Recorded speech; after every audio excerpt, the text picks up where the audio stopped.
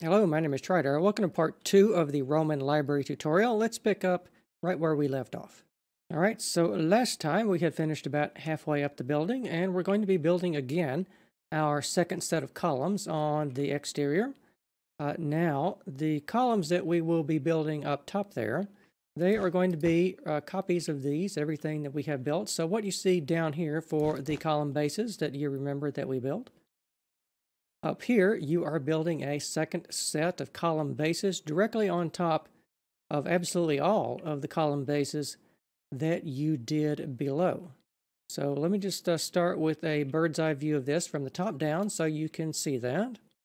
You can see all the diorite column drums in the middle here, as well as their associated column bases. And of course, where they are attached to the walls, over here, they are the same as we did down here. You're just going to be building all of that again, sort of like stacking it on top of each other. But there will be changes. There's changes on the interior. That has a different layout, as well as when we get towards the top, that is going to have a different set of entablatures on it. But bear that in mind as we go. You're going to be building your column bases here, along the outside here, like so, on top of the pediment on the side that we built last time. And of course, once you build one of those, you've got a tree, and then the same design at the front is at the back here, as you see done there. Not too difficult. Now for the interior, you just want to build sort of a wall of cobble all the way around. First stone bricks and then cobble. Remember, we're doing the alternating layering and banding of the materials.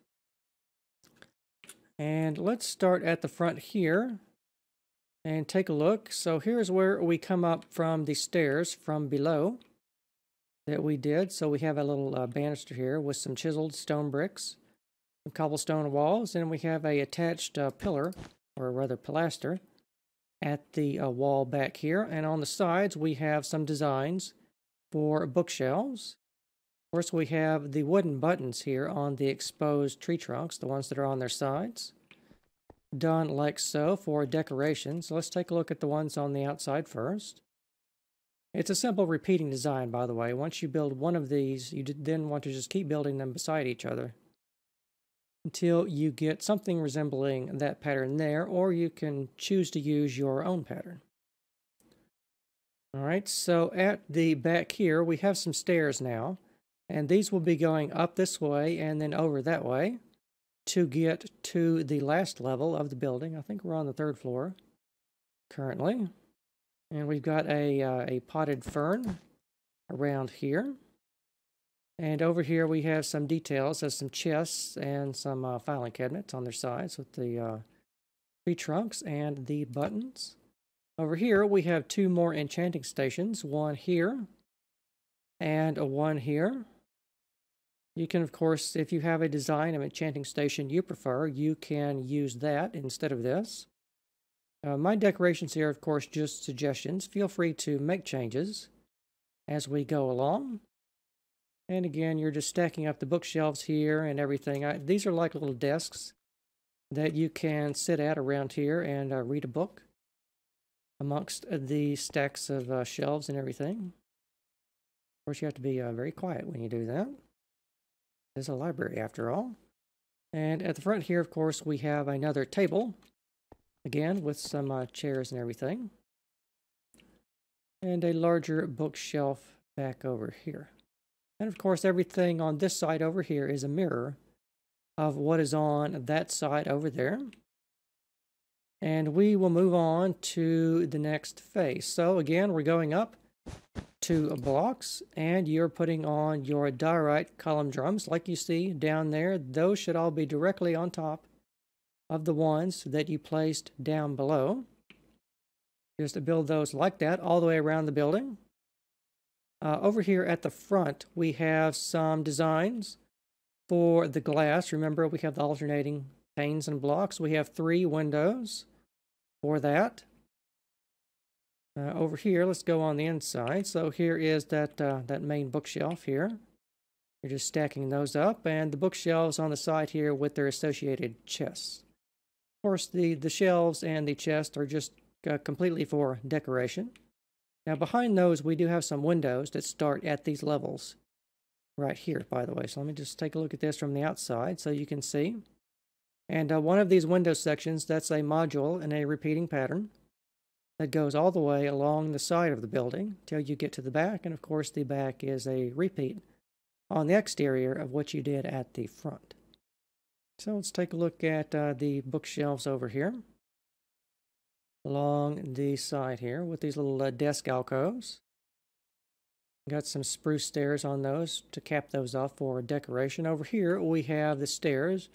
We have 3 flights that go up, then a 2x2 landing, and no wait, that's a 2x6. No, 2x3. I'll learn how to count one of these days. 2x3 landing, and then we go up a set of stairs here. And that's going to take us up to the next floor. Here is that same set of stairs. From below, the design with the stone bricks for the banister on the side there. And the rest of the books over here and the chest on top. And one of them is currently bugged. But you can see that design there and along here for the stacks of bookshelves. Not too complicated, just a bunch of repeating patterns, as I do. Over here, let's go up to the next phase. Of course, 2 more blocks up on your diorite column drums all the way around the building. All the columns on the interior and the exterior. As you see done there, the windows are all also being extended up. All of the windows that you built around the building, like so. And I think I neglected to mention to show you the atrium over here. From this side anyway, we have some cobblestone walls that are being put along the top of the entablature from the upside down stairs that you built in the rectangle here. Behind those, you of course have more columns holding up the building, and we have some cobblestone walls on those here. And there's of course a little landing here, a little clearing, where you can come out into the atrium and look at the sky above and the library below and everything there. Over here, we are finishing off these bookshelves here with some spruce stairs facing each other. Over here, we have a short little column, so we just have some couple of stairs for that. It's about the smallest column that we can fit in this space. On the top here, we have some stairs and tree trunks and wooden buttons to cap off these bookshelves here for this design along the side. And I believe also on the little alcoves in the middle here. And we finished all that last time, so here's a bit more of the stairs, going up another 3 flights here. As you see there, let me show you that from below. So you can see it's just sort of covering the window here. That couldn't be helped. And let me show you all this from the top down here, from that completed phase there. Alright, so let us go up 2 more blocks, and I believe we are now going to be building the 4th and last floor. So all the column drums, you know the drill. 2 more blocks of diorite all the way around on all the columns. Extending up the walls and the windows, as you see done here. And along the sides here. Now at these levels, we have sort of a break in the windows here, because this here is where the 4th floor is starting, so it kind of collides with that. So we had 3 blocks for the windows, a thing for the floor there, and we are continuing the windows again. And did we have that below? We had it below, yes, but it was in a different space because of the windows and everything for the 1st and the 2nd floor. We did that break with upside down stone brick stairs, but up here, it looks like I did them with cobble. Although if you want to, you could substitute these for upside down stone brick stairs there. That might look pretty good. Might change that in the reference model. Let's see. So take a good look from the top down so you can see we are, of course, building the floor out of double stacked smooth stone slabs. And you can see all of the tree trunks on their sides with the buttons and everything, because those indicate the locations of the next and last set of bookshelves, as you see done here. So I'll just show you this from the top. Of course, we have some fences and some chests and everything. And the fences are just there to hold torches like that. So those are optional if you don't want to build those. Like so. And here's a view of the back. We have one small table. Up here, a planter for a fern. And the end of our stairs here. So the floor from below also forms the ceiling on this level here. We just have a 1 block thick floor. And that's why I went with the double stacked smooth stone slabs here, so we could have some patterns for the ceiling and the floor. Here we're starting to build the top of the atrium, by the way, so let me just show you that. As we go, we have edged that out with upside down stone brick stairs all around the edges here. They are being attached to the columns right behind there. These two are freestanding, and it just continues attaching straight to the wall on the side here. And at various intervals, I think, every 3 blocks, we then want to put in a chiseled stone brick. And, well, it looks like it changes to 4 here behind the columns. They should attach to the columns. I think you can see from here how that is laid out. All right. I think we have covered that in a sufficient level of detail, so let us move on. So we are finishing the columns now. The total height of these columns is, what is that? 1, 2, 3, 4, 5, 6, 7.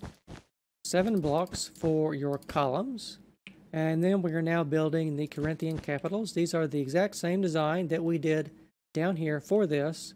So you can just skip ahead a little bit and build all of those, where they attach to the building or where they are freestanding all the way around. You're extending, of course, up the walls and these side windows here, as you see. No surprises there. On the inside here, let me go back to the front. We'll take a look at the bookshelf designs. For these levels, we didn't have very much space up here at this level, so the bookshelf designs are quite basic, as you see done along here. Nothing too complicated. And of course we finished the table and everything in there as well, and you are putting on the capitals on the interior columns at the same level.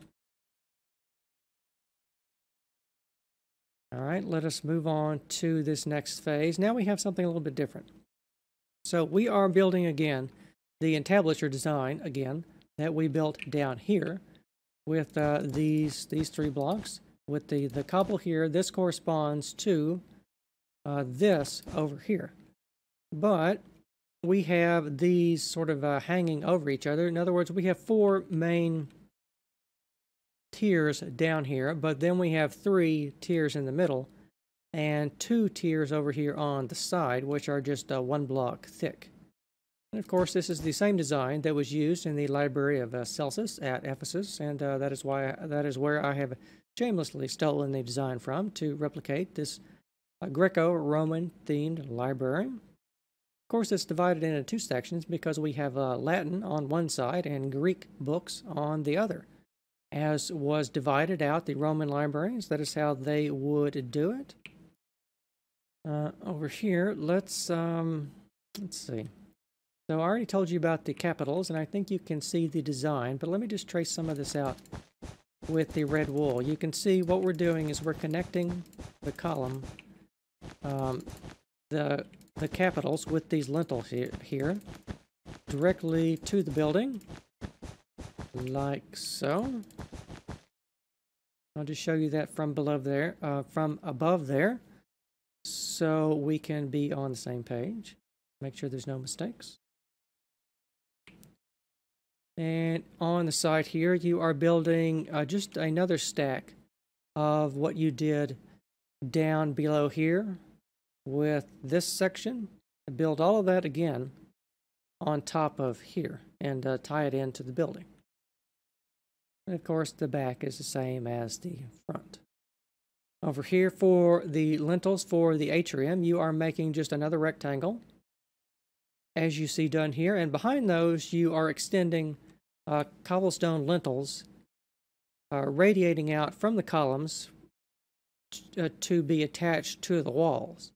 So we can have the interior structural support tied in to the exterior walls, as we do, because we don't want things to fall down. Of course, it's Minecraft, so that wouldn't happen anyway, but let's pretend that it would. So we want to build it right. Now, in here, we have, of course, the finished design for the last of the bookshelves. As you see along here, it's a little cramped, but I'm trying to give you a good view of these. All you're really doing is putting spruce stairs and a couple of tree trunks for the final designs for those. And let us move on to the next phase, where, as I said, we finish the entablature design. And here is close-up details of the side. It sort of comes out and makes this little L shape, like so. And then I, of course, made another little cutout over here. And then we have the 4-column pediment on the side, and then the pattern repeats again.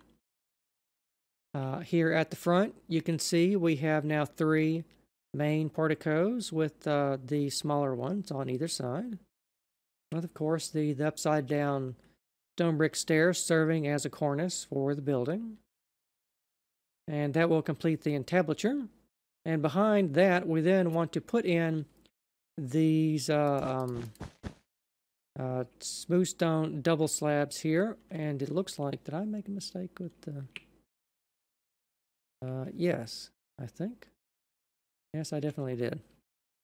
Alright, so a small correction on this when you were doing this. So some of the numbers are going to be off. I didn't catch that. You want to extend this.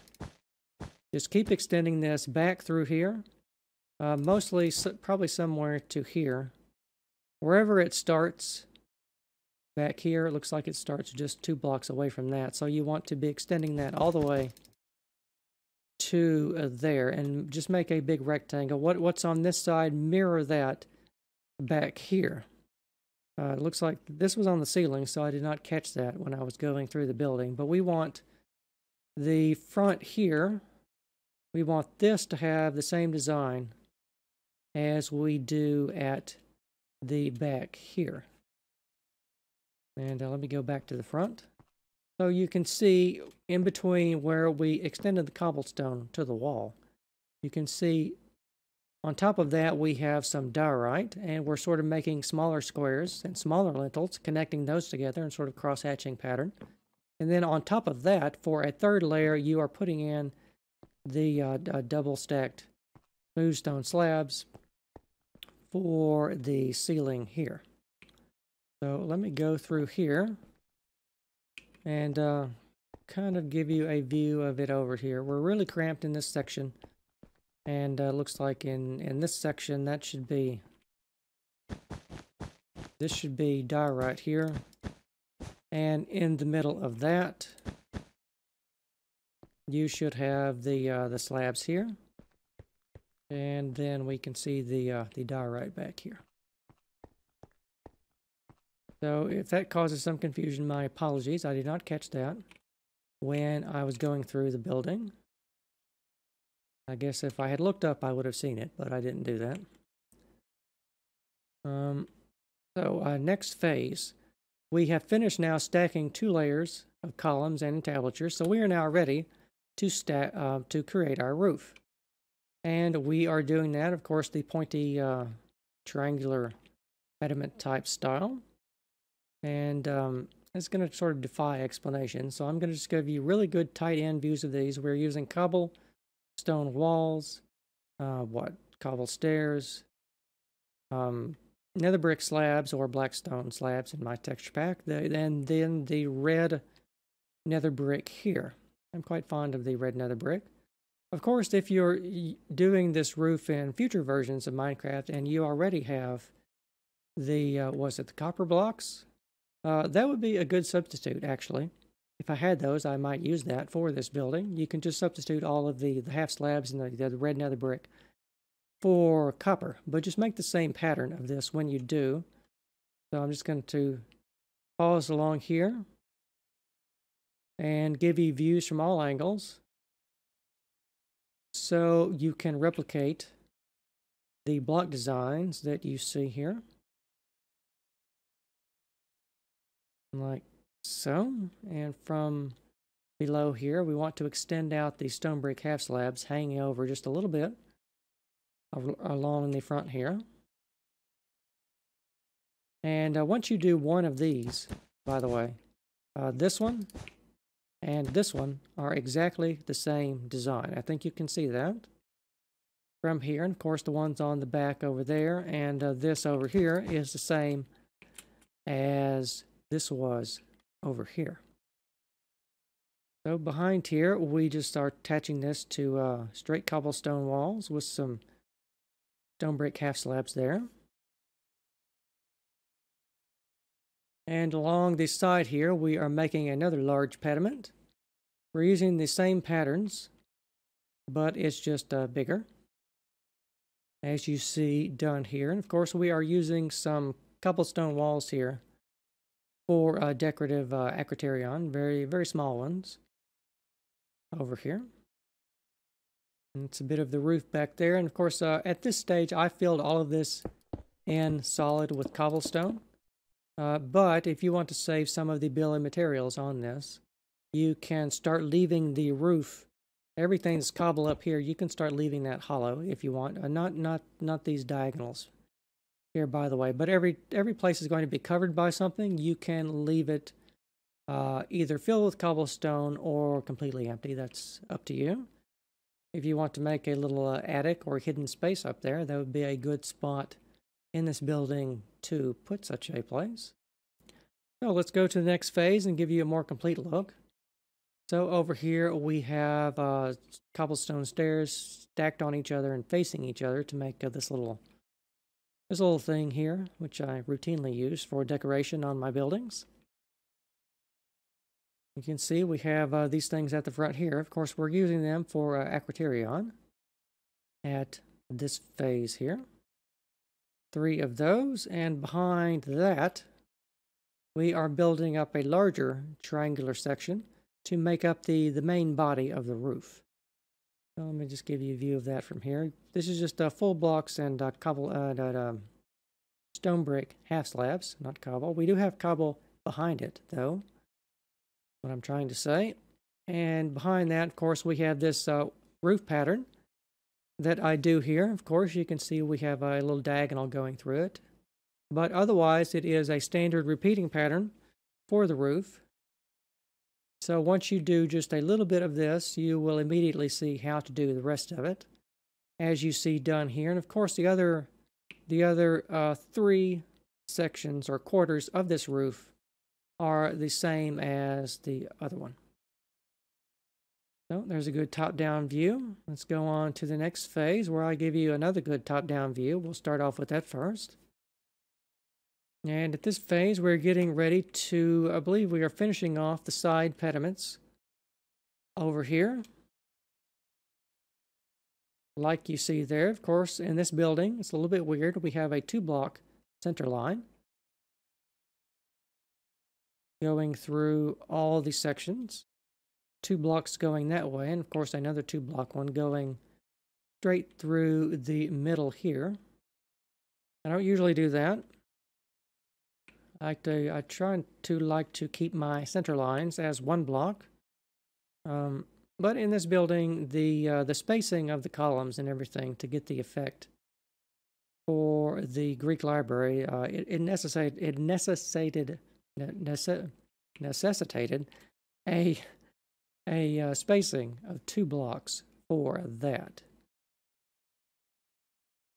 So, Now I can speak properly again. So in here we have the glass roof for the atrium, which I've kind of been ignoring. But in the middle here, you're just putting another entablature, like you did for this. Just stack another one of those on top of this, then fill in behind it with cobblestone. And then in between that, we are using full blocks of light blue stained glass and cobblestone, as you see done here. Not too bad. We just want to make 2 little ribs in there to sort of connect everything. Now, of course, the glass feature here, this is not really a Roman feature. This is a more modern type feature, but it looked too cool to leave off, so I decided to add it. But I am unaware of them using such a glass roofed over atrium in Roman times. They would leave their atriums actually just open to the sky. So if you wanted to make the building more authentic, you could remove this section. And also for Minecraft, if you wanted to, I suppose you could move this and then you could fly in and out of the building with your elytra. That might be pretty cool. But anyway, I will leave that up to you because this is now your library. You can do with it as you please. So over here are the side pediments finished. And we're just about to finish the main ones as well. In fact, let's just skip to the end here. It'll be easier to show you. So we are putting our last criterion on the top here. We are finishing off our covered glass atrium, as you see done here. The glass is sometimes a little hard to see, so let me just trace that out there. So it's just 2 blocks wide, and then 2 more, and then 2 more, but you're going down a block every time you do those. And you want to have your cobblestone ribs done like so here with the full blocks and the half slabs. So one last view from the top here. So you can see at a glance how everything has fitted together. And once you have done that, your Greco-Roman library will be complete. So I hope you have enjoyed the Roman library tutorial. Don't forget to take back your books before the due date, otherwise you'll get a fine. And I believe the Roman fines, they're quite severe. And also remember, you can download the entire world in the video description in case anything I said was unclear and you need to come here and take a look at it for yourself. And also, with that, I want to thank you very, very much for watching, and I will see you next time.